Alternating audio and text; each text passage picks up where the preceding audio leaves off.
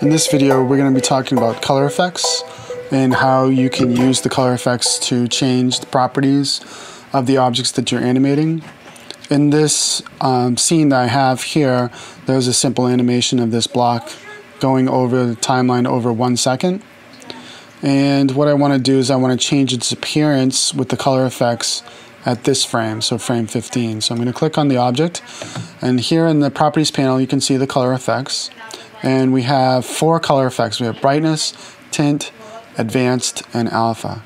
So let's start with brightness. So if I go to brightness, this will simply either make the object darker or lighter. And if I make it lighter, it's going to completely disappear in this case because the background is white.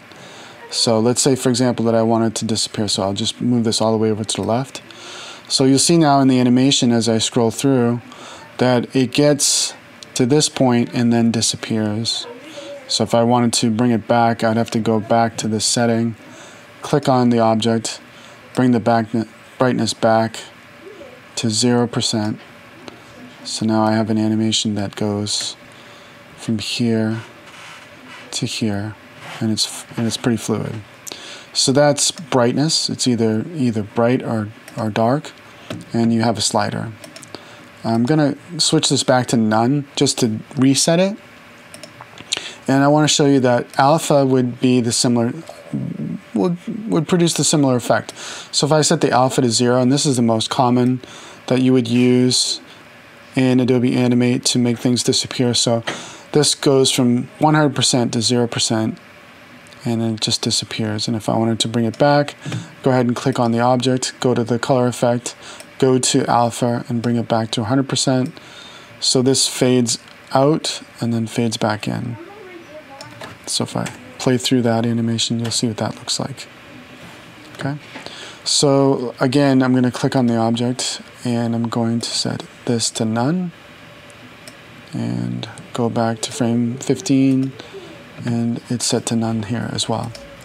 So tint allows you to change the color. You can change the tint, the red, green, and blue values of the object. So by changing the tint slider, it's like changing the hue, but you see that it's only within the range of the original colors of the object. So I can pull the green away, the red away, I can add more green, I can pull the blue down, and that gives me a different color. So I'm now moving from this blue color to green, and then I can move it to a different color completely if I wanted to, using the tint slider. Maybe I increase the red, decrease the green, and decrease the blue. So now I have this kind of animation, so I can play through that. Okay. Again, I will reset that by clicking this and setting it to none. And just to make sure, I'll go here, and that's set to none also. The advanced option is kind of all 3, right? So you have red, green, and blue values, and then you have an alpha value. So let's say at the alpha value here, I want to set it to 50%, and that makes it 50% opaque. And then for red, you have an option to add red.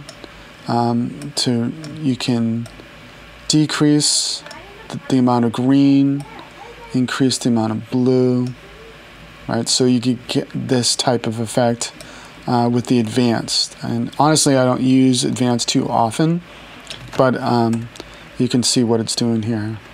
The other thing that I want to just show you is that with something like alpha transparency, it is completely transparent. So I'm going to go ahead and add a layer, and I'll put the layer beneath, and I'll just add a new item here that's, let's say this, that's kind of hideous. Let's go with this color. So just add this to the background. And now you'll see that in the animation, it goes from 100% opaque, and then it goes to 50%, and you can see how it mixes with the color behind it. Okay. So that's all of the color effects. And again, with the color effects, you have to have a symbol, and you go into the properties panel under color effects, and you have a range of different choices here for the color effects.